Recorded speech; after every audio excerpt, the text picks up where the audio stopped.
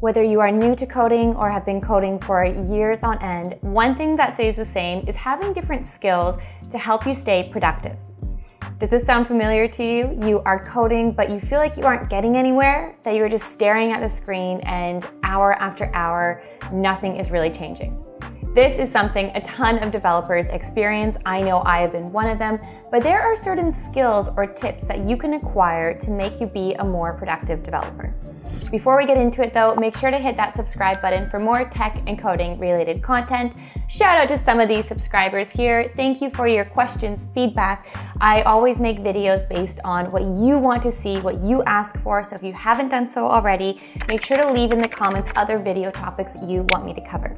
Also, as you've seen earlier, I posted my Instagram on here. Make sure to go give that a follow, come say hi. Let me know if you came from YouTube. Okay, let's get started.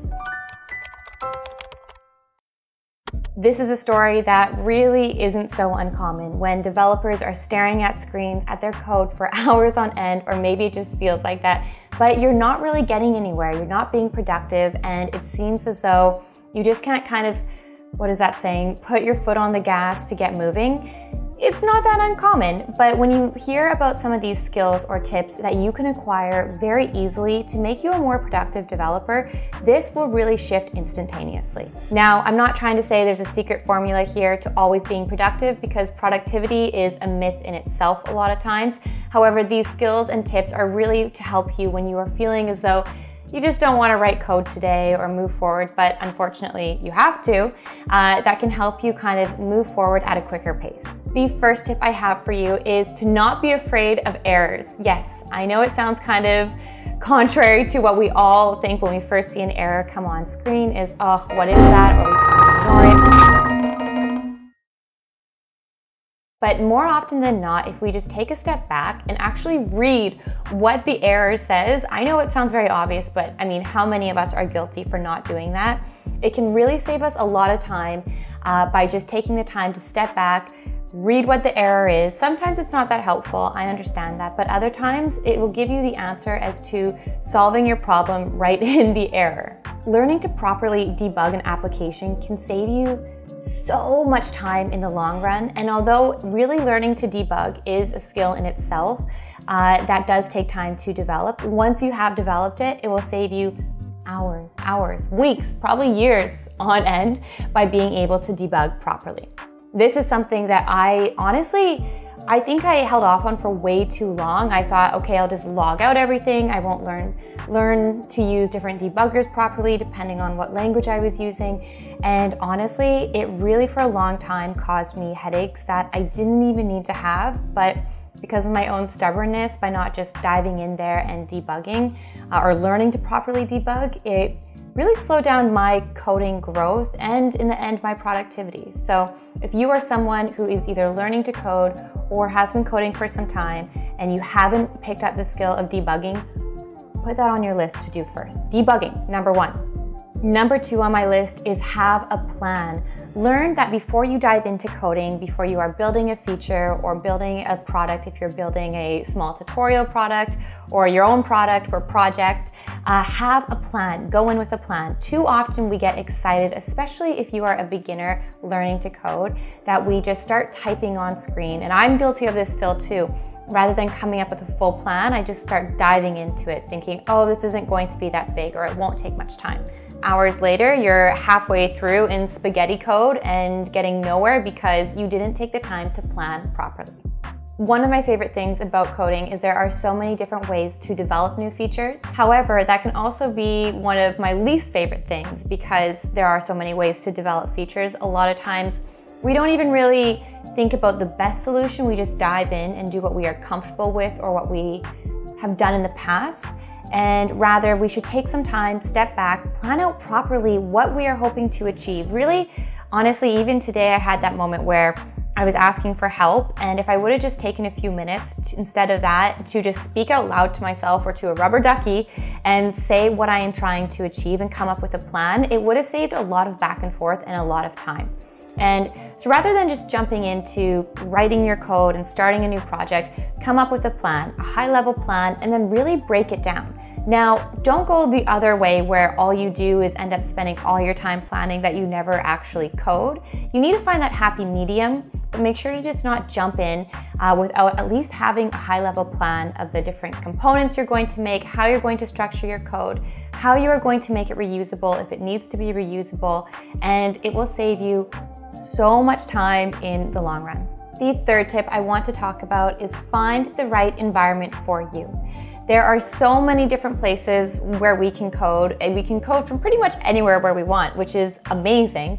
However, one of the downfalls to that though is sometimes we put ourselves in environments that might not be suitable for us to be productive. For myself, I know if I go to a coffee shop, it sounds like a great scenario for me, being able to walk in, have a coffee, sit down, be surrounded by other people. However, I'm never really that productive there. And maybe for some of you, that's where you're most productive, but it's really important to know what environments you really thrive in and can be productive in, and what environments are distracting to you and really are counterproductive. This is really done by trial and error. If you never have tried out going to a coffee shop or working from home or any of the scenarios, you're not going to know what's best for you. One thing for me I know though is I love coding by having my two monitors, my dual monitors. That's really productive for me because I can see everything. I can see my code on the screen versus just on my laptop screen. I'm not someone who is productive coding on the couch or in my bed. So just be aware of the environment you are coding in, because the environment you put yourself in to work in will have a huge impact on your productivity. The fourth tip I have for you, and this is something that once again I had to learn the hard way, is to have a set of tools to help you.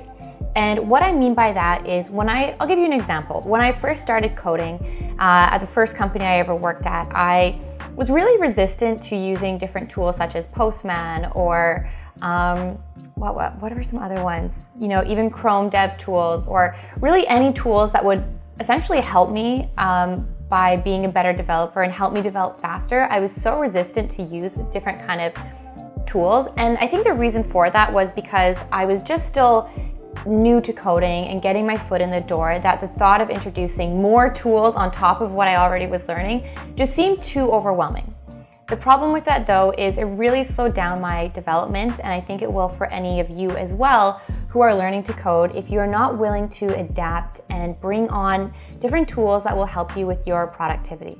Now, you might be asking, how do you know what tools can help you with your productivity and development? And I can't really say specific tools because it depends on what you are working on.